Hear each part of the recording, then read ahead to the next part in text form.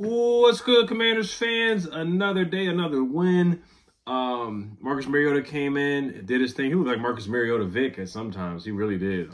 He was balling out there, but we definitely hope for Jayden Daniels' speedy recovery with the rib injury. His mom did tweet out. Let me see what her Twitter is. I think it's like Miss Lovely Jackson or something like that. Yeah, Lovely Miss Jackson. She is his mom, and she is his agent, kind of like the show The Game, where it was, what was the guy's name? I forgot his name, man. With Tasha Mack was his mom, and she was his agent. So it's kind of something similar to that. I believe Lamar Jackson's mom is his agent as well, if I'm not mistaken. But she tweeted out and said that he's fine. He went to the locker room, came back out in the street clothes. We all saw him on the sideline cheering the team on, talking a lot, covering his mouth and whatnot, having conversations that, he doesn't want people to see what he's saying. But yeah, it looks like, I guess he got hurt on the 49-yard run or 50-yard run, however much it was in the beginning. And man, I was like, if he would have played this whole game, he would have had 5 total touchdowns. He probably would have had 3 passing touchdowns and 2 rushing touchdowns. Like he would have won NFC Player of the Week. Like he would have definitely won Offensive Rookie of the Week, but he definitely would have won NFC Player of the Week for sure. So that's the most frustrating part about it too. But I do want, we want him to have the speedy recovery and whatnot. But everybody's saying that he's fine. Somebody else tweeted out that he was fine as well. Cameron Wolf said, a source tells me no long-term injury for Commanders quarterback Jayden Daniels. With Commanders up 37-0, no need for him to return today. Team reevaluates Monday. So Cameron Wolf, who is a national NFL reporter with NFL Network. So, I guess he's got some sources. I guess the source was his mom. His mom already put that out there anyway. And it's funny, not funny, but Adam Peters, somebody on the radio said that Adam Peters texts the parents of how their son is doing if he gets injured. Like a couple weeks ago, their son got injured, and he texted the parent very quickly with an update and saying, hey, your son is fine. Somebody on the radio said this. I think it was 106.7 The Fan. Grant Danny, I think it was Grant Paulson who said that he has a source that Adam Peters told him, or some source told Grant that Adam Peters texts parents and gives them an update. Because I remember back in the day when RG3, like his parents would come down to the locker room whenever he got hurt. And he's not the only one, but parents obviously they're going to be concerned about their child, and Adam Peters makes sure that they're plugged in and that they know what's going on. So, but you can see he was grimacing. Like there was one play where he didn't slide, he just fell forward, and I think he was injured before that even happened. And then they had the design run up the middle in the red zone. I was like, Cliff, chill out with the design runs. And it just didn't get any better from there. So he got pulled. And he tried to tough it out. He threw the ball. He threw like a check down on the third down, like right before we had to kick the field goal. And, you can see he was very upset. Like he tried to tough it out, but he was very upset. And they took him to the sideline. He went to the medical tent. And then he went to the locker room. But Marcus Mariota, man, he held it down. Like I got to give him his props because a lot of people were down on Marcus Mariota in training camp, like talking about how bad he was. Like Jeff Driscoll's better than him. Jeff Driscoll should make the roster, or Sam Hartman should make the roster over Marcus Mariota. It was getting to that point during training camp or preseason. And Marcus Mariota, he barely played the preseason. He only had 1 snap, and he fumbled or whatever. They had the botch snap, and then he got injured on the next play. He didn't play any of the preseason or much of training camp at all. So it's good to see Marcus Mariota. I'm going to vote for him for NFC Player of the Week, honestly. The way that we vote for Jayden Daniels, he was 18 for 23, 205 yards, 2 touchdowns, no picks. He did come in a little rusty. Like, he missed a pass to Diami. Diami was wide open. Then he had another pass to Diami that was inaccurate. Diami was playing pretty well today. Like, he was getting open. He played pretty well. I think the whole receiving corps did a good job. The Panthers' defense is so bad. Oh, my gosh. They are legit historically bad. Like, we could have put 50 on them, but there was a couple times on 4th down where we decided to go for the field goal. And I feel like if we would have went for it on 4th down, we would have got those 4th downs. It was like 4th and 2 on their 10 or 12-yard line. We decided to kick the field goal with Siebert, and then it was like 4th and 3 or something like that in their territory, deep in their territory again. We decided to go for the field goal both times. And I feel like if we were aggressive like we've been, and like I said, we have class. I know it was belt to you-know-what. We have class. And Dan Quinn was going to run the score up on him. I did want to put 50. I wanted it to be a goose egg shutout. I really did. And I told you guys, every time we play Andy Dalton, you guys know what happens. 41-16 when Andy Dalton was on the Cowboys, and then we beat him again. We blew him out the first game when Andy Dalton got knocked out and he was seeing stars. So Andy Dalton, he hates coming into Northwest Stadium. And I know he hates it. And the pick 6 by Dante Fowler, I heard there was a barbed wire, or a wire, not a barbed wire, but a wire fell on people in the stadium after the Dante Fowler touchdown. So the stadium still needs a lot of fixing upgrades. We just need a new stadium anyway. But if you were there and that wire fell on you, please let me know in the comments, because that is insane. It really is. But yeah, shout out to Dante Fowler. Ball is life, guys. Ball is life. We took the ball away finally. We took it away twice. Emmanuel Forbes got an interception. Emmanuel Forbes got in the mix, and he got a pick. He got a pick, man. That's how good the defense was playing. Dante Fowler, he should be NFC Defensive Player of the Week. To have a pick six.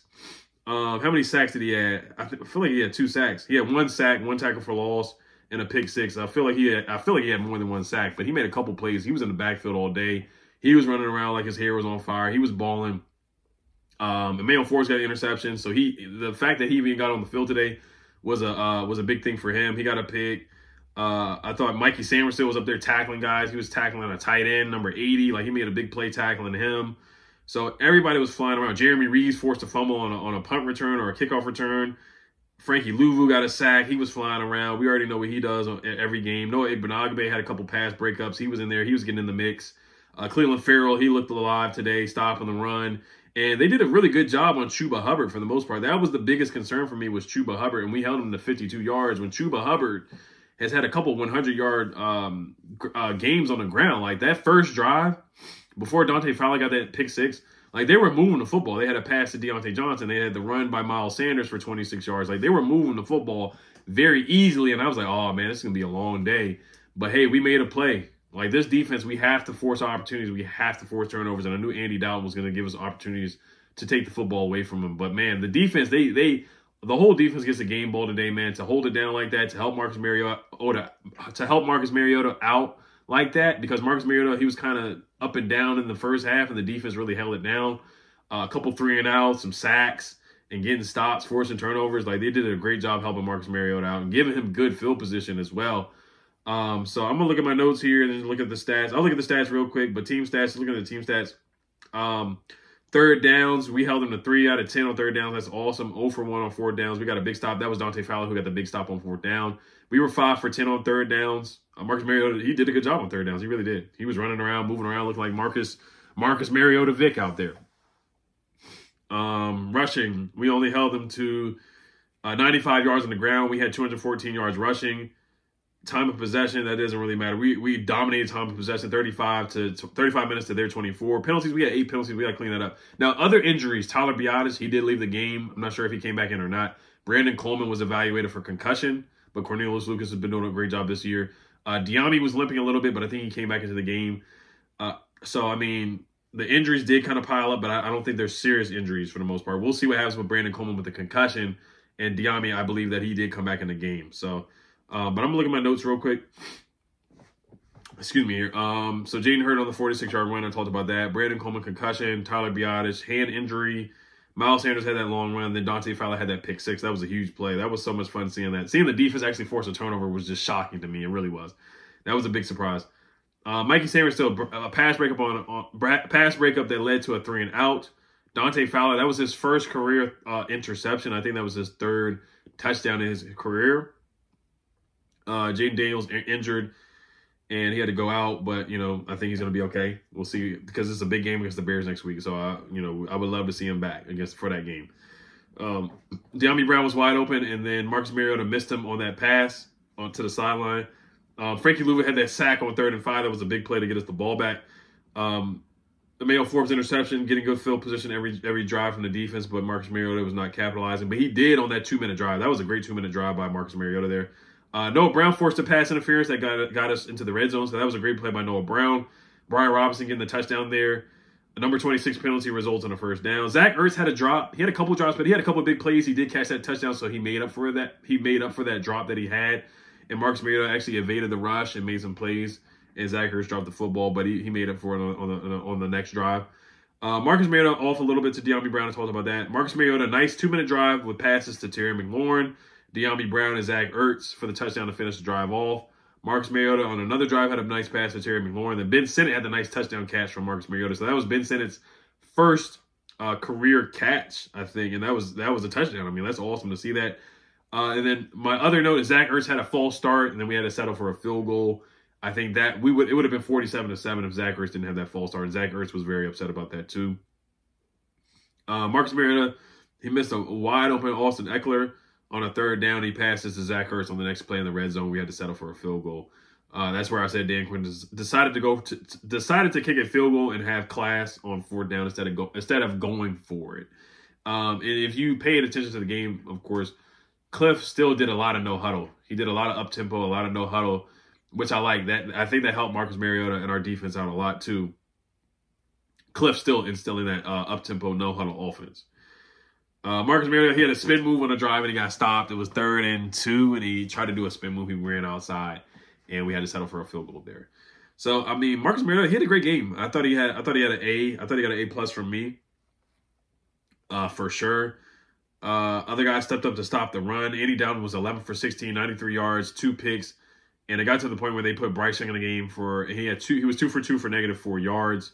We held Chuba Hubbard under 60 yards. Deontay Johnson, he didn't do anything. He had 1 catch for 17 yards. I was very surprised by that. Now, I know he's on the trade block, and he's probably ready to go and leave, but 1 catch for 17 yards was very surprising, especially against our defense. Now, I do think that they had Ben St. Juste matched up on Xavier Legette, which is a better matchup for him, and I think they had Noah I or Mikey on Deontay Johnson for the most part, because Deontay Johnson against Ben St. Juste is just a mismatch. So I think that's the adjustment that Joey Jr. made, was having Noah I or Mikey on Deontay instead of having a slower-footed guy like Ben St. Juste on Deontay Johnson, who's just too quick and too fast for Ben St. Juste. So that's a big adjustment that Joey Jr. made. Now, next week against DJ Moore, Keenan Allen, Rome Odunze, is like you can't really just pick and match up who you're going to go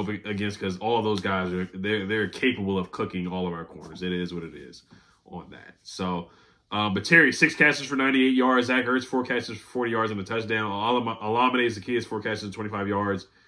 De'Ami Brown, 1 catch for 23 yards. Terry McLaurin had a day with 6 catches for 98 yards. My goodness, I mean, he's having a great season. Like, he's going to definitely smash the over the 925 receiving yards on BetUS for sure. Mike Sarah still 7 tackles. Noah I. Fayulu, Deron Payne, 3 tackles as well. Dante Fowler had a great day out there today, too. And I was really concerned about the defense. Jamin Davis suited up today, too, so that was good. And shout out to Darrell Green. I thought the ceremony looked good on Facebook Live and YouTube Live. I think the Commanders were showing it, so I saw a little bit of that. Shout out to Darrell Green having his number retired, 28. Just a legend, man. Fastest man in the world. And he's still, I still feel like he can go out there and run like a 4.5 40-yard dash. You look at him training Mikey Sanders still. He's running out there, flipping his hips, moving around, and just moving with that speed. He looks like he can still lock somebody up and put the seatbelt on a receiver for sure and get a pick 6 and get an interception. So shout out to Darrell Green. Salute to him. Like, the posse was there. A lot of people were there. I know it was a good showing. The weather was good. It was a great homecoming game. To win a game like that, the only thing that, I didn't like is just, of course, Jayden getting injured. And, him. This would have been the game where he would have put up like 5 touchdowns. He would have had like 90 yards rushing. Like, this would have been the game where he just went bonkers and would have won, like I said, NFC Player of the Week and all that, So it would have further instilled his MVP candidate race or candidate, his MVP candidacy at this point. So, as always, left hand up, guys. Let's enjoy this win, but we got to look forward to the Bears. Everybody was saying this is a trap game. We took care of business. They are who we thought they were, and we didn't let them off the hook. We smelled blood. We went for the kill off the rip. We put foot on necks, and we took care of business. So 5-2, still on top of the NFC East. I will be going live tomorrow. Victory Monday, studs and duds, and then we will move forward to the Bears game, and we'll get an injury update on Jayden Daniels for an official injury update on Jayden Daniels tomorrow per Dan Quinn. So, but that's about it for this, guys. Even Marcus Mariota was talking about how good the culture is. Like, everybody was surprised about that. No, not surprised, but just enjoying that. Like, how good it is right now. Marcus Mariota, he said, this team is different compared to other teams he's been a part of. Said there's a good core group of players that make the days enjoyable. So that's great to hear that about the culture from Marcus Mariota. So, all right, you guys. As always, Health Commanders, peace.